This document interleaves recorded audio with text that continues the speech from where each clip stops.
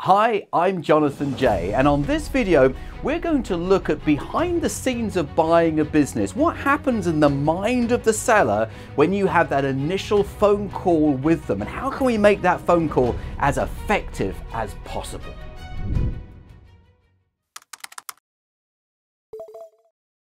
If you're curious about buying a business, if you are wondering whether it's something that you could do, then I've put together a brand new training that's going to be absolutely perfect for you. There is a link in the video description below. Click the link, watch the training, and find out whether buying a business is something that you could do. And if you like this type of video, remember to like the video, subscribe to the channel, and tap the notifications bell, and you will receive a notification every time I release a new video on buying a business. So Andy, you are an expert on influence and an expert on selling.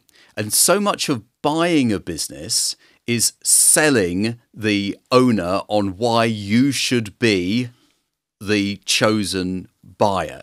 So I'd like to explore with you what you feel are the best strategies for influencing someone, building rapport, and selling them on you, your personal credibility.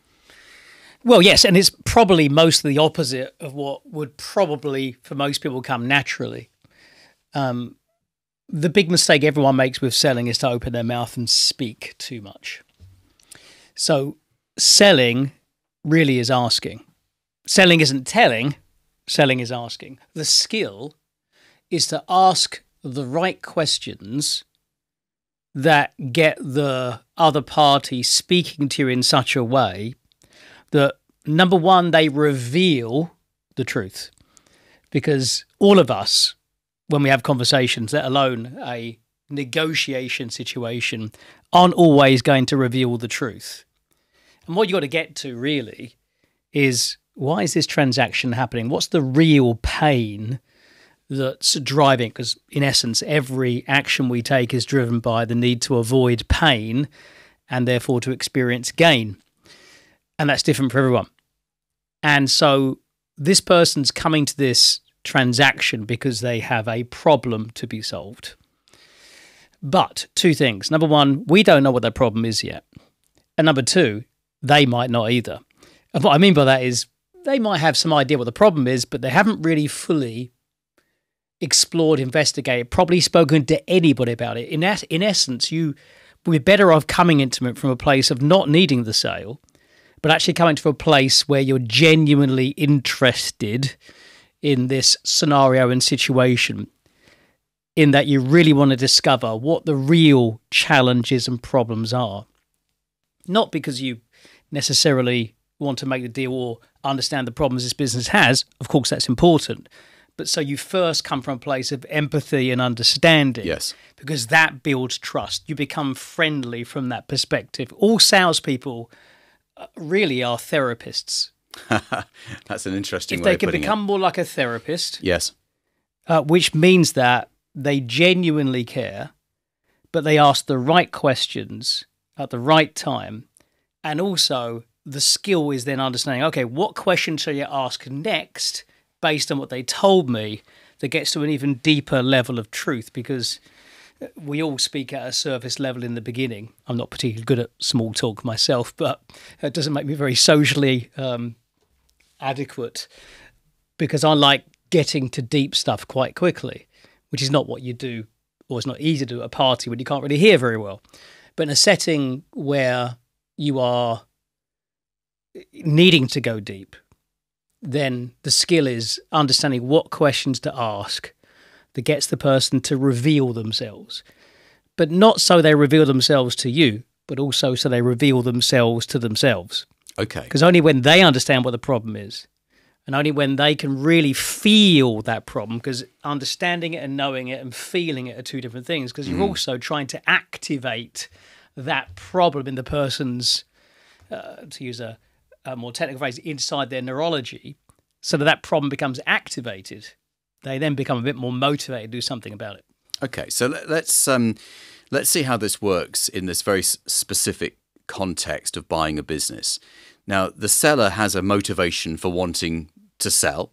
And everyone always assumes that the motivation is money. They want to make as much money as possible. And it's because we've watched too much Dragon's Den and Shark Tank, and we think that everyone's all about the money. And the genuine motivation typically is not that. It's retirement, and it's spending more time with the family. It's getting rid of the stress. And quite often there's some ill health in there as well, especially for the people retiring. So there's all these other reasons why people want to sell their business. And if we can understand that motivation for why they want to sell, and I think you're saying that helping them understand it for themselves as well, then we can tailor make our proposition to that motivation. Is that what we're saying here? Exactly right. Yeah. And when you said you can tailor make your proposition, exactly. But even then, the skill becomes, how do I ask questions in such a way that they almost make the proposition to me, okay, but it's actually my proposition. Now that's very interesting. So if you can actually make that, in essence, whenever you're communicating with somebody, there's only two, as we are now, there's only two things happening. One person's asked questions, the other party makes statements. Those statements are either statements of fact or statements of belief. And the mistake most salespeople will make is that when they're doing their proposal or their presentation or going through, how things are going to work, is that they then go on a big long tirade of how it's all going to work. And number one, most of the time people can't take all that in, especially if it's something they're not familiar with, for example. Mm-hmm. So the goal really isn't to say too much, especially in one long sentence, but actually to try to turn that around is, how can I ask a question so that what comes out of the other person's mouth is what could have come out of mine, but okay, I no longer have to say it because they've said it instead. Okay. That's a real art, because then in a selling context, whatever I say, if I'm the salesperson, whatever I say they're going to distrust. They're not necessarily going to own. So there's some suspicion there, isn't there? There's right, some cynicism about what are your motivations. Right. Because it's a selling context, so they're going to have salesitis, it's like tonsillitis, isn't it? So, going to have some kind of defense. But everything that comes out of their mouth, they hear, number one, because it came out of their mouth, mm-hmm, and they own. So that's the skill, is how do you present it in such a way that they don't feel sold to. They don't even feel like it's a sales situation. And most people, once they've made a declaration of something or suggested an idea about something themselves, it's quite hard to back out of that, because mm-hmm, it becomes a yes set. It becomes in essence a yes set where you start to look for more ways to back up the original idea. Mm-hmm. So ideas that follow that one that's already been said tend to follow suit, rather than the other way around. When you suggest something as a salesperson, they have some kind of hesitation in their voice about it, and they now start looking for evidence and reasons why that isn't a good idea, because it's your idea, not their idea. Interesting. So in a business buying process, we're going to spend about 30 minutes with the owner on the phone in what we call a discovery call, where we're trying to understand their motivations for selling the business. And we're trying to understand a bit about the business. And quite often those owners can be defensive. They don't want to reveal their revenue. They don't want to reveal their profit so early on. Now, some are very open, but many are a little bit cagey. So how do we break down those barriers? Well, just don't start with those questions. Unless there's a good reason to do so, you probably want to start more with their passion. Okay. You want to start with their story. Right. That's a great place to start. It's like, okay, so tell me about this business. What got you so interested in creating this business in the first place? You could have, I'm sure someone like you could have done a multitude of things. Why did you decide to do this? What was it about this that made you feel like this was something you wanted to spend the last 10, 15, 20 years of your life doing? If you can rewind back, tell me, because I'm somebody who might be wanting to do that myself now. And I'm quite interested to hear your story. And you'll learn so much from that. And what does that question, how does that question make the owner feel? I'm interrupting your video with a very important message. If you are watching a video like this, it's probably because you're serious about buying a business. But watching free videos on YouTube will only take you so far. You need to take the next step. And the next step is a link that's somewhere on the screen up at the top, which takes you through to our free video training. There's no cost whatsoever. You watch the free video training and that will give you some of the essential basics that you need. Now, if you get value from that, then I would invite you to be part of my next Fast Track program. Now, the Fast Track program has been running for a couple of years now. We've had nearly 3,000 people around the world on the Fast Track program, and it's a Zoom program that you can attend from anywhere. It's broadcast from my living room to your living room, where I will teach you what you need to know to go and buy your first business. And there's a Q&A section at the end of each of the training sessions, so you can ask me all of your questions. Now, if you get great value from that and you're really serious about buying a business, then there's my mastermind program, a 12-month program where we hold your hand through the business buying process so that you can buy your first company. And when you have, I'll invite you into our inner circle, which is exclusively for people who've bought their first business. So that's what we've got lined up for you. It's up to you whether you take the next step. Anyway, back to the video. Whenever, forget a situation, again, that's a sales situation. Let's say you and I. The more you get to know someone, the more of your backstory you will ultimately reveal. That's just the way it works. And that's almost a reciprocation as well, because then when somebody reveals themselves to you, then you would tend to respond in a similar fashion. So by being genuinely interested in the other person's story, you are, and if they start to reveal themselves to you, they have to trust you to do that. I mean, to tell you the story, they have to trust you because they're revealing history. Yes. Right? And I know that not all of that history is great. And so by gently slipping into their story, then they have to trust you to do it. Mm-hmm. Obviously they can still remain guarded, for example, but you can listen to those cues as well. And again, that comes into the questions that you might want to ask a bit later. You can come back to, you said earlier something about blah, blah. Can you tell me a bit more about that, that part of the journey sort of 3 or 4 years ago? You're listening out for those cues as well. But it means they'll open up to you because it becomes like a conversation. It's not an interrogation anymore. It's not the Spanish Inquisition. It's an open conversation because you have to have that in order for the more difficult questions to be answered. Yeah. So if you've got that rapport because they've opened up about their history and their story, then the harder-edged questions around profitability, for example, become easier to answer because there's already that trust there. Yeah, exactly. They've already started to reveal themselves somewhat to you. And again, as you then ask them to go through that story, then some of those questions that can relate to that part. Things like, okay, so what did you find? What was the most challenging thing that happened in the beginning of the business? What was challenging about that? So you start asking pain-related questions, but they're firstly historically pain-related questions. What was the challenge when you first got started? That's a much easier question to someone answer because that's not on prom anymore because it's 10 years ago. Mm-hmm. And when you then follow naturally, what's challenging right now? What's the most? See, now you've slipped very nicely into the now, which is much more painful. But they've already opened up to what happened a year, in the first year. So now what's happening 10 years later?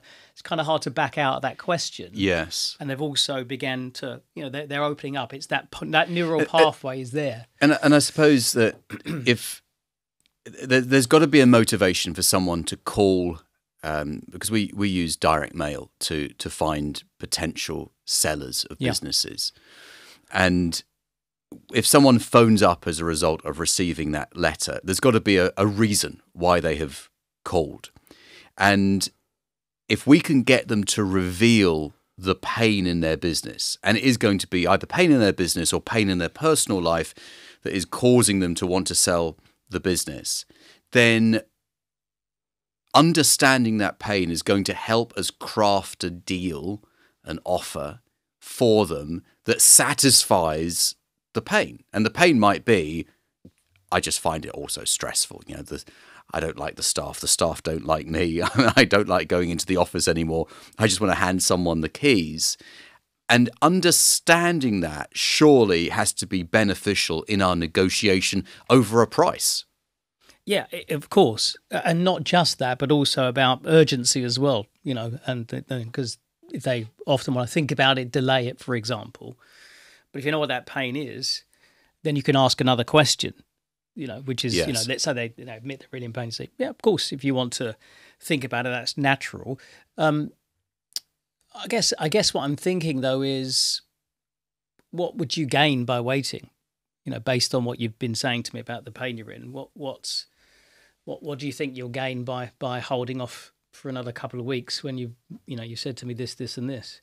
Wouldn't it be easier and quicker? Since you're going to have to make that decision at some point anyway, wouldn't it be good to get rid of the pain now rather than wait? Yes, Because yeah. But you know what the pain is. But if you don't know what it is, you've got nothing to deal with. So sometimes people on my program will come back to me and they'll say, I was talking to an owner, and by the end of the call, he wasn't really sure whether he wanted to sell anymore. So what do you think happened in that sort of situation? They phoned because they wanted to sell, but 30 minutes later, maybe they don't want to sell. No, they just don't want to sell to them. That's just a smokescreen, isn't it? I mean, if you go through the all of those efforts, it just means that that's just it's one of those classic. You get objections which are not the real objection. That's most of the time that's the case. Yes. And I'm not quite sure if I want to sell or sell right now, for example, they might say. It's really just a smoke screen for you screwed it up and they don't like you very much. They didn't like the deal very much. You made it feel uncomfortable. Yeah. Something of that nature is way more likely, because how many times do you then find that business sold a week later to somebody else? Somebody else, yes. So do you find then that people are very slow to admit that they may be the problem in that type of situation? You're buying a business or you're selling a product. They want to blame it on, we couldn't get a deal, the price was too high, all of those things. They blame it on external factors. They very rarely say, well, maybe I just didn't do a very good job on the call. Yeah, look, that's not something reserved only for the buying and selling of businesses. Human beings in general don't want to take responsibility. It's much easier to fix the blame outside of yourself, because that's obviously more comfortable. In my game of public speaking and presenting, which is more the area that I champion in, I say there are no good audiences, but there are also no bad audiences. They're just inflexible presenters. At the end of the day, it's like, oh, the audience didn't get it. That's why I didn't do so well today. It wasn't my kind of audience. I'll give you a little analogy of this. Years ago, there was a diver. His name was Greg Louganis, American diver. Always used to win the Olympics and the World Championships. And one particular Olympics, he was being beaten into fourth position with about 2 or 3 dives to go by the Chinese. And they had been studying Greg Louganis's dives. And they'd studied all of his best dives, all of his 10 out of 10 dives, for example. But in the end, Louganis still won that particular championship. And I interviewed him after and said, how come you always win? He said, well, look, diving is about hitting the sweet spot. When you hit the sweet spot on the board, you always know immediately, if you're a good diver, this is going to be a great dive. He said, but the problem is the sweet spot is about the size of a penny. It's really small and really difficult to hit it exactly on. So what makes a world championship diver is someone who misses the sweet spot, but still knows how to turn it into a 10 out of 10. And that the Chinese couldn't do, because they'd only studied these 10 out of 10 dives when he didn't have to make any adaptations. Ah, I see. That's the point about business, communication, anything in general. It's your ability to adapt and be flexible in any situation, since nothing follows a script. You could have a sales script, right? But the only problem is the customer doesn't follow the script, only you can. The other side doesn't really care about your script. So you can have a framework for it, phases, if you will. But all those phases really should be is, what kind of questions do I ask in the first 5 minutes? What kind of questions should I ask in the next, in the next 5 minutes? But even then, you've still got to have the ability to, when they say something, what type of question do I ask next that funnels me down? And the most common thing you would see business or relatively new people are wanting to buy a business is not asking open questions. Yes. And asking too many closed questions. Closed questions are terrible because you have to ask another one immediately afterwards. And they don't inspire the other person to open up and to share, for example. Mm-hmm. And they also sometimes back people into a corner with yes or no answers, or they kind of back people into a corner, which doesn't allow them to feel like they have control of the conversation. Mm-hmm. So yeah, there we go. Sorry for interrupting your video, but I wanted to introduce you to a great lawyer in the UK who can get your deals done for you. He's worked for 50 of my mastermind clients in the last few months alone. His name is John Andrews, and I've got his details right here in my little black book of contacts. You can phone him on 0345 241 2494, or you can email him on johnandrews.deallawyer@jmw.co.uk. If you want someone who can get a deal done, he is your guy. So let's get back to the video. Let's say we've got someone who is following a framework of questions, not a script, but a framework of questions, talking to the owner for the first time. They've started with this open question: tell me about your business. How did you get into this? What was it that drew you to this sector in the first place? And we've built that rapport, and then we're moving on to those harder edge questions around, give me some facts and figures. And what happens then if we start to feel the owner pull back a little bit? We get this sense that they started very chatty and now they're starting to sound a little bit reticent. But we need that information in order to evaluate whether this is a business we're interested in or not. Any techniques for dealing with that reticence? Yeah, you gotta label it. You've got to call it out, basically. Don't let it, just be honest with that person and that person and say, do you mind me asking you something? When we spoke earlier, you seemed quite open and, things were flowing quite nicely. But now we got down to talking about the figures. I get this sense that some of these numbers aren't so easy to say. All right, yeah. And I get that because, you're in a position where, you want to sell the business and, maybe numbers aren't always been your thing. I don't know. But the reason I really want to know this is so I can structure the deal that it's the best win-win for both of us. The last thing I want is to begin to structure a deal that doesn't work for you, and then ultimately you and I haven't got the deal that both of us might want from this. So what's going on? Talk to me. I love that. I think that's great. So that is so good. And I think that would be such an excellent couple of sentences to introduce into just about any conversation with an owner when it feels like there's a slight tension developing. Yeah. The question is like, what's going on? Talk to me. What's on your mind? Yeah. I really want to help. So to reframe it, you're framing it as I'm here to like help that. you. You're like, I really, really want to help. So what's going on? What's on your mind? What's up? So now we've got to the point then where we've got some numbers, and I suppose in sales talk we're there to close the deal. Now the deal we're trying to close on that discovery call is a face-to-face meeting. Sure. And we've got now that challenge of booking the meeting, which we want to book in as soon as possible, because if we leave it for a couple of weeks, they're going to go cool on the idea, maybe even speak to another potential buyer. So we need to book it in quickly. Any techniques for moving us from, I think this sounds like an interesting business, to, I want you to get in your car and drive 100 miles to meet me? Mm-hmm. How do we do that?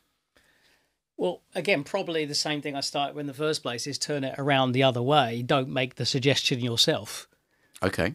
It's another suggestion. It's almost like you've got to be the opposite of interested, almost. Not to the point that you become so disinterested that they don't like you as such. It feels inappropriate. But it's like I am. You say something. Well, I'm really interested in this, and I'd love to be in a position where we could get together and talk about it. But I do know my schedule probably doesn't allow that at the moment. If there was a space in it, what do you feel? You know, if I was going to find us, if I was going to move things around and try to find some space to have a conversation about, what would you? Why would I do that? What do you think? Okay, so it's like my place of authority. Like my diary's, open. I'm desperate. You don't want to come across the other way around. That's the thing. Yeah, I can get in my car and drive 500 miles to see you tomorrow morning. Yeah, it doesn't position you well, does it? And that's all that's going to do is make the person retreat. Mm-hmm. You actually got to, at this point, we've got to make them move towards us. So it's like dating. I've never done this, but I've studied it. But if you are, as a guy, wanting to date, or with a girl, somebody you like, for example, in a bar, let's say, then what you would do is you would go and communicate something, have this good conversation, for example. And then after about 5 or 10 minutes, you'd say, look, I've really, she's giving you all the signals. I really, really enjoyed chatting to you, get to know you a bit. I need to go and to spend some time with my friends now. Thanks for the chat. Might see you a bit later. And literally move away from them, because you've got to create the space for her to move back towards you. Yes. Which means, you need to, obviously you'd still have eye contact. You'd be in a position where you'd have enough eye contact over that area in the bar, for example, to see if she looks over. You'd smile, nod, for example, or wink at her or whatever, right? But you've got to create the space to allow her to feel that she's in control. You sound like an expert at this, Andy. I do study human behaviour quite a lot, but there we are. That's fantastic. So you've got to create that space. You've got to create the space for them to move towards you. Again, anything they would own is more likely to happen. Yes, and then we can get our successful meeting. So I think what you've really helped our listeners and our viewers with is getting that putting that discovery call, that 30-minute discovery call, into the context of not being needy, letting the other person, the seller, open up, but leading the conversation, guiding it. Because if you don't guide it, it's not going to have a shape, is it? Yeah, it's all guided around the quality and type of questions that you ask, and then how you then ask further, deeper questions there afterwards. But the context of the call should be framed in one which is not a sale. Yes. Do not frame this conversation as a sales conversation. You will not get the right data. The person will be defensive on the other side, because so many of these discovery call processes start off with the completely wrong frame. And the frame is, we're here to discuss how you can, you've signed up for this, you've asked for this. So at the end of this call, I'll be asking you some questions to see if you working with us is the right thing, and don't do that. You completely frame the conversation one of, we're here, I'm here to sell to you, and you're going to be sold to, and you're going to be opened up. And if you waste my time, then sure. No, you do the opposite of that. Completely take away the sales element, because anytime you can be selling when the other person doesn't feel like you're selling, you're going to be winning most of the time. I mean, the danger of doing this approach is that, which is why a lot of these folks go down this framing of it's a sales call, is because you don't want to waste time. Because you could end up opening up a conversation with somebody that isn't one you want to get into, and there is no desire, or there is no, no urgency on their part to do a deal, whatever. But you're only going to find out by asking questions anyway. And there's only so much you can do with some kind of questionnaire at the beginning to filter the call. There's only so much of that. You're still going to have to spend some time with some people that, you can't help. That's just the way it is. That's the numbers game. That's just the way that those, and then that's fine. But again, that's why it's important to have good question at the beginning, really listen out and get that, that sort of sixth sense of understanding if this sounds like it's the right kind of thing, But if you're leading all the time and you're, making too many statements yourself, if you're talking about yourself, not the right thing to be doing. So you specialize in public speaking speaker training. How do people find out more about what you do? How do people get in touch with you? Sure, yeah. If they're interested in presenting, because I don't teach presenting for the sake of presenting. My stuff is presenting for profit. So how do you, in your context, it would be people doing a presentation to business owners who are particularly maybe interested in selling their business. And they would listen, for example, to some kind of virtual presentation. Maybe it goes for 60, 90 minutes, for example. And at the end of it, they put their phone number in because they might be interested, for example. So it's about generating leads and sales, presenting for profit. So we run a virtual event a couple of times a week on a Wednesday and a Saturday. And if they're interested in registering for that, they could just go to www.presentation-profits.com. Lovely. Andy Harrington, thank you very much.